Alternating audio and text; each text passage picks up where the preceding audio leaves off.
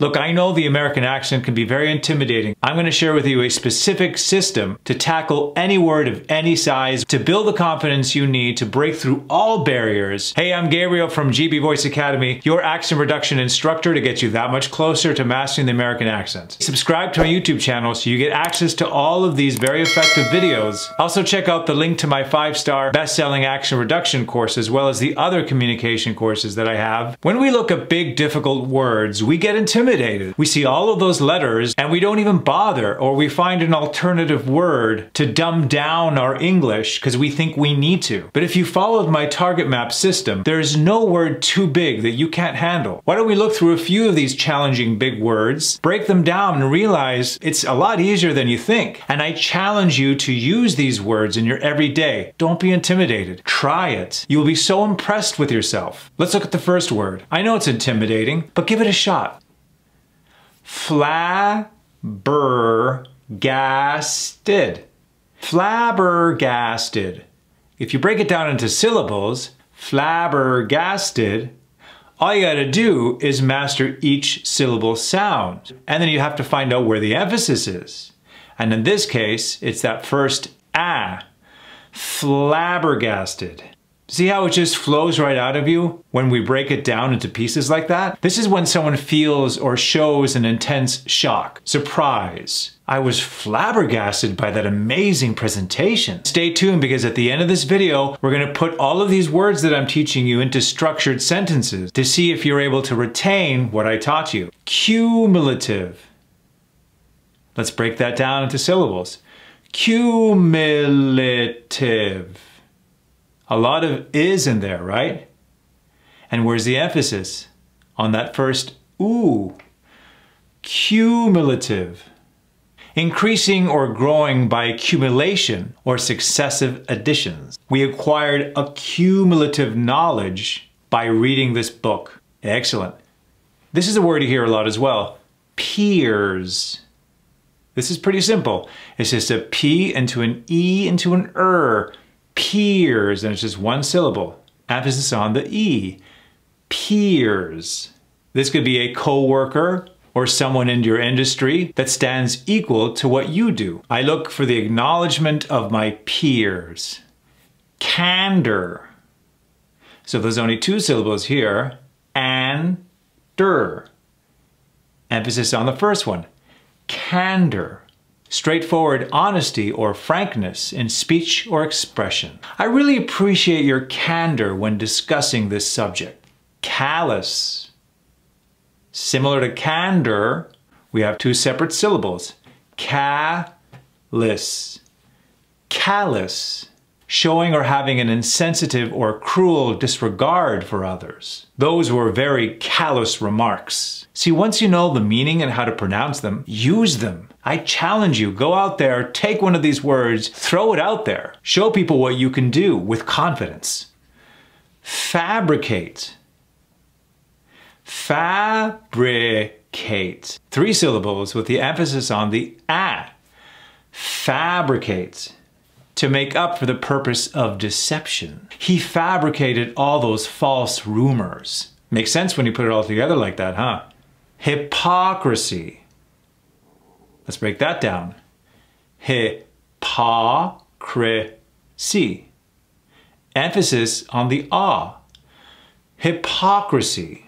A practice of claiming to have moral standards or beliefs to which one's own behavior does not conform. There's a lot of hypocrisy in the office. We know a lot of people like that, don't we? Adapt. Adapt. Adapt. 2 syllables, emphasis on the ah. Adapt. Make something suitable for a new use or purpose. We must adapt to the new environment.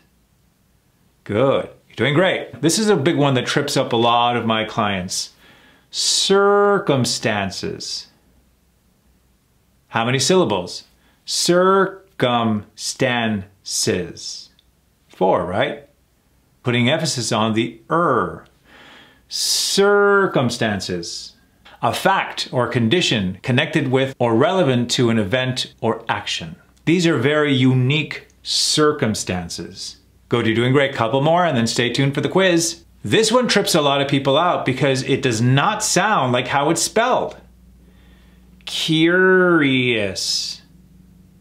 That OU is gone. It's just 3 syllables. Curious. Emphasis on that first syllable. Curious. Those R's are so powerful that they often kill those vowels. Eager to know or learn something. I'm curious to know about his habits. Bewilderment. How many syllables in this? Bewilderment. And where are we putting the emphasis? On the second one. Bewilderment. Bewilderment. A feeling of being perplexed or confused. I was dazed and confused with bewilderment. Excellent job. Now let's put this to the test. Why don't we mix all of these new terminologies up, put them in structured sentences so we could see where they fit in. Repeat after me, and if I'm speaking too fast, by all means, please pause the video and repeat. And there's no reason to be intimidated because we did the work. Nice and slow.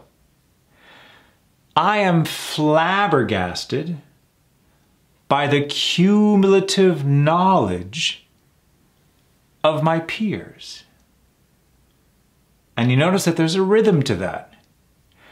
I am flabbergasted, that's one section, by the cumulative knowledge, that's another section, of my peers. Because this is the intimidating thing. We see all of these words, we start to get nervous, but when you break it down into digestible portions, it's a lot easier. We've broken down these big words, and now we're breaking down sections within this sentence to make it absorbable. One more time, a little more in real time. I am flabbergasted by the cumulative knowledge of my peers. A little more in real time. I am flabbergasted by the cumulative knowledge of my peers. Even when I'm reading in real time this fast, I'm still not flabbergasted. I'm still not breaking the barriers and going fast and moving right through it. I'm still paced. That is the word, pacing. People associate fast English with speed, but it's not. When you hear great speakers speak what seems to be faster, you realize that if you were to measure it on a metronome, it's just paced really well. And this rhythm breakdown that I'm teaching you is exactly that. Once that pacing is locked into your body, you'll have the time you need to process all this information. Good, next one. I appreciate your candor regarding my callous remarks. So we split that up into 2 sections, didn't we? I appreciate your candor, that's one section, regarding my callous remarks. That's a second section, a little more in real time. I appreciate your candor regarding my callous remarks. And now a little faster, but notice that I still maintain that rhythm. I appreciate your candor regarding my callous remarks. The rhythm, the pacing is still intact. A lot of people, when they speak their native language, they speak very fast. But when trying to speak proper, articulate American English, we need to maintain the pacing. Next one. We must adapt to the various unimaginable circumstances. Good. Where are those breaks? We must adapt. Adapt to what? To the various unimaginable circumstances. You hear that very specific pacing? A little more in real time, but keep the pacing. We must adapt to the various unimaginable circumstances. Sounding better already. Stick with it, you're almost done. Curious decisions have me shaking my head in bewilderment. Let's break that sentence down. Curious decisions, that's one group, have me shaking my head, that's another group, in bewilderment. You hear those 3 islands of groups? Again in real time, but keep the pacing. Curious decisions have me shaking my head in bewilderment. Do you see what I'm doing? It's like I'm conducting.